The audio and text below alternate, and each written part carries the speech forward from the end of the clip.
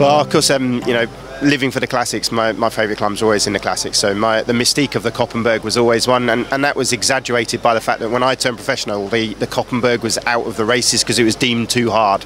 So if as a classics specialist guy that wants to do the hardest, most brutal climbs of the world, it was always one I dreamt of doing. And fortunately, before the end of my career, they reinstated it back into Tour of Flanders, so I got to do it.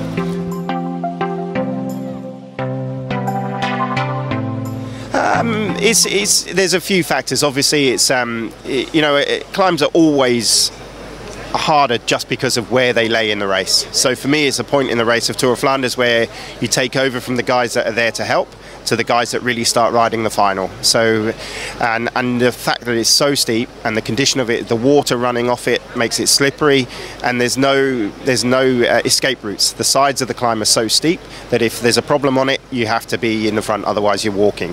And that's the thing, is if you have to ride into the bottom of it really fast to make sure you have the position, then you've got to survive the climb. So it's a few factors. The position in the race, the approach to the race, and how it's ridden is what makes the climb so difficult.